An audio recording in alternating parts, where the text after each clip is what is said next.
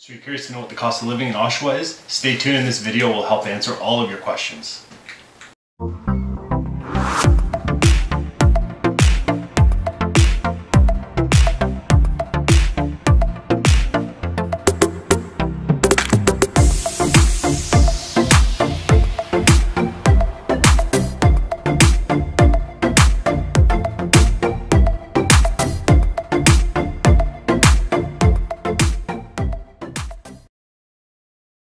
What's going on, everyone? My name is Brad with Right at Home Realty. I am a local realtor here in Oshawa, Ontario. If you haven't already, subscribe to the channel, like the videos, you can leave comments and I'll personally respond to them. These videos and this channel is for people who are looking to relocate here from different cities, different provinces, even different countries. I absolutely love it when people reach out and have questions or they need more information about moving here. So you can reach out, you can call, you can text, you can email, you can send the carrier pigeons, you can send smoke signals, whatever's easiest for you. And I got your back with helping you move here.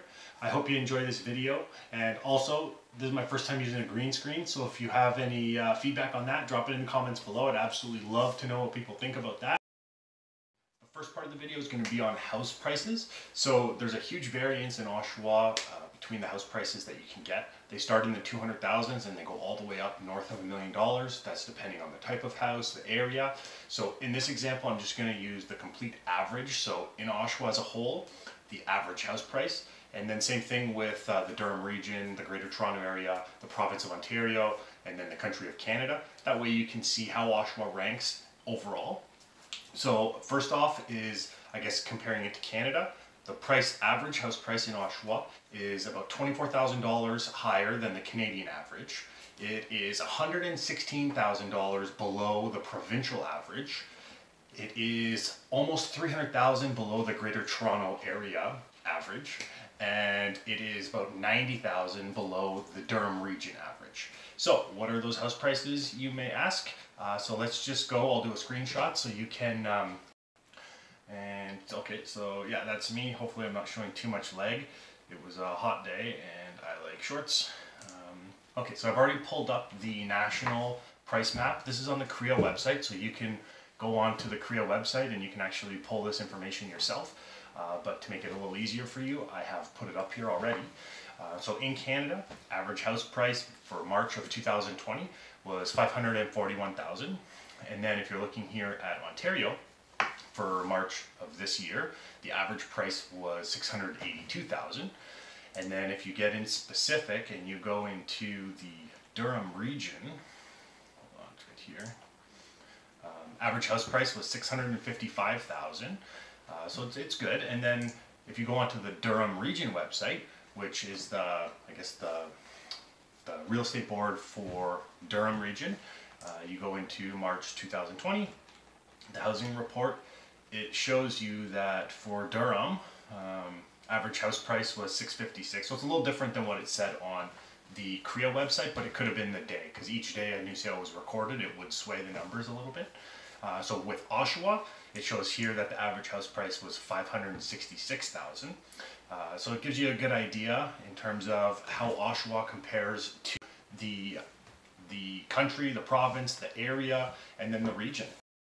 The second part of this video has to do with the rental prices here in Oshawa. So if you're looking to move to Oshawa and you wanted to rent first before you buy, or if you're just going to move here and you plan on renting, the rental prices here, and when I give you these numbers, it's going to be, just to keep it simple because there's so many different types of rentals, it's going to be based on renting a 2-bedroom condominium or a 2-bedroom apartment. And when you're going to compare Oshawa to the TREB as a whole, so TREB covers pretty much everywhere in and around the GTA. It's so TREB as a whole is just about $1,000 more than what the prices here in Oshawa are for rentals. And then if you're going to compare Oshawa to the Durham region is about $215 more expensive than Oshawa is. So if you're curious to see what those numbers are, let's just go to the, I can show you. Okay, we're looking here and TREB totals. So this is this number right here for a 2-bedroom and it's an apartment and it's based on the fourth quarter of last year. The average in TREB as a whole, which covers all of these areas, is $2,868. If you go down to the Durham region, the average here was $2,015 was the average for a 2-bedroom. And then you look at Oshawa, which is this number right here, which shows the average was $1,800. So when you're going to compare Oshawa to pretty much any other of these cities, Oshawa is lower, except when you get to different parts of Simcoe, they average a little bit lower. But as a whole, and if you're looking for something that is along the Lakeshore Go line, Oshawa is pretty much the most affordable that you can get for rentals. And I hope you found that information useful. And this here I pulled off of the Toronto Real Estate Board's website. Whenever I'm talking numbers, I like to show you where I'm getting that information, just to make it easier and easier to understand. And so let's jump on to the next part of the video. The third point of this video is going to be on restaurants. And the cool thing, I remember back before I even moved to Oshawa, I went to these Durham real estate investor meetings to, keep a tune in the city, and we were looking at buying investment properties at that point too. And so we would always go, and the very first one we went to, it actually had the mayor of Oshawa who was there doing a speaking and pretty much just going over the plans for the city, any developments that were happening. And one of the fascinating points I took from that was he had mentioned when it came to restaurants, Oshawa had over 365 restaurants, meaning you could go each and every day, go to a different restaurant to have a meal, and at the end of the year you would not have eaten at the same restaurant twice. That's a little neat fact that I found anyways. There's so many options here in Oshawa. They have big chains like Boston Pizza, Red Lobster, and then they have like small one-of-a-kind type restaurants like Berry Hill and Harpo's and Teddy's, which is probably one of the most stapled restaurants here in Oshawa, and Crepe Castle Restaurant, which is great for breakfasts. Sherry's Diner, which is another one that's great for breakfast. The Crepe Castle and Sherry's, me and my family, we've gone multiple times there, and it was just it's affordable, the quality of food was really good, and the average price for dinner for two at a medium quality restaurant here in Oshawa was about $72.50. You compare that to different parts of the GTA and it's around 80, 90. And the cool thing about it is all of the small one-of-a-kind restaurants. The fourth part of the video has to do with property taxes. So anybody looking to purchase in Oshawa, there's probably no secret that Oshawa does have high property taxes. The percentage sits at about 1.34% of the estimated value, pretty much calculated by MPAC. And when you compare it to other places, Toronto was the lowest. It's at 0.614%, and that's based on the assessed value, which is done by MPAC. So it is higher here in Oshawa, but they do kind of factor in house prices and the average house prices, and that's why the percentages, although in Oshawa as a percentage is lower, the actual cost of purchasing a house is higher. So if you were to look at the exact same house both in Oshawa and Toronto, although Toronto has the lower percentage, it's actually probably going to be in and around the same price just due to the fact of Toronto being so much more expensive.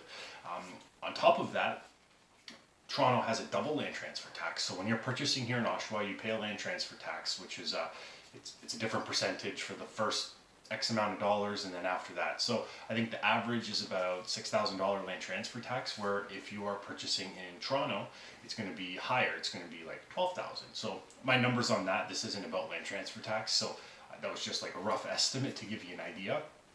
But property taxes in Toronto are lower and what they are here in Oshawa. So let's go and we can see.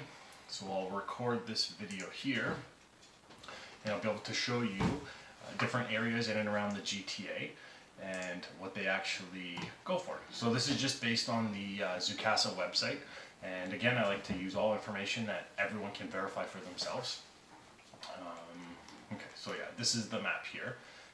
So it lists it here. So from number one, I guess they do it geographically, so the numbers aren't in order. So this is Toronto right here. An average home price they're saying here is $915,000. Property tax rate 0.614%. And then you go to Oshawa, and the average home price $536,000. Compared to Toronto, that's a big difference there. So that percentage is not going to be that out of whack. And then here they've actually ranked it from the lowest property tax rate all the way to the highest. So out of the 35 cities that Zoocasa actually ranked, Oshawa sitting at 28. So Oshawa's not the cheapest, but the main thing is they've done a lot of development here in the city, and at the end of the day that costs money, so that's what they pull kind of this information from. And you know, that covers things like the fire department, the police service, road maintenance. Like they do a lot with that. And the neat thing about Oshawa, like when you're driving through, the traffic is. The sixth part of my video has to do with transportation. So I guess first and foremost, we'll start with gas prices. I don't know what's going on, but I'm loving it. Gas prices right now, as of April of 2020, are sitting at about 76 cents per liter. When you compare it to what it was at the beginning of the year, at the end of last year, it was $1.20, $1.30. So when you have a V8 truck and a V6 van, there are no cheap fill-ups at all. So when you're saving 30, 40, 50 cents a liter, that is absolutely fantastic. If you are reliant on transportation, or that's your preference, then we can go to the screen view here, and so on the screen here you'll see that it's the Durham Region website, so you can go on here and you can find all this information for yourself, but for reference I've just put it on here so you can go through and see it. Durham Region uses Presto Pass, so it's a reloadable card that is like a cash alternative, so you're prepaying for it, so you do not have to worry about carrying cash or change or anything like that. So the price for an adult is $3.20 if you're using the Presto Pass. If you're looking at getting a monthly Presto Pass, it's $117, so that would give you unlimited rides on the Durham Transit bus for $117 per month. If you are a youth, which is between 13 and 19 years old, a single trip is $2.85. If you are looking at getting a monthly Presto Pass, it's $93.50. If you are a senior, so you're over 65 years old, the single trip Presto is $2.10. If you are looking at getting a monthly pass, it's $46. So it's very affordable. And Durham Region, the transit in Oshawa is very good. There's bus stops on all of the major routes. And the main hub where all the buses kind of gravitate to is the Oshawa Center. So if you're interested in knowing more about that, I do have a video I did, which is the top 5 neighborhoods in Oshawa. And I do kind of cover that a little bit with the Vanier district and the Oshawa Center being a hub for all buses. If you are looking at commuting to downtown Toronto, there is the GO train, which Oshawa is actually the last stop on the Lakeshore East line, which is absolutely fantastic because you can get to downtown Toronto via the train, which is a favorited alternative to a lot of people driving downtown, having to pay for parking and deal with finding a parking spot and whatnot. So the GO train, it runs from 4 a.m. and then the last stop is at like 11:41 p.m. and it costs $10.31 per trip.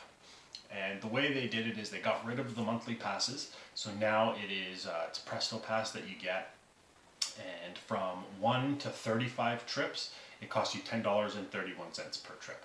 From trip 36 to 40 it costs you $1.40 per trip.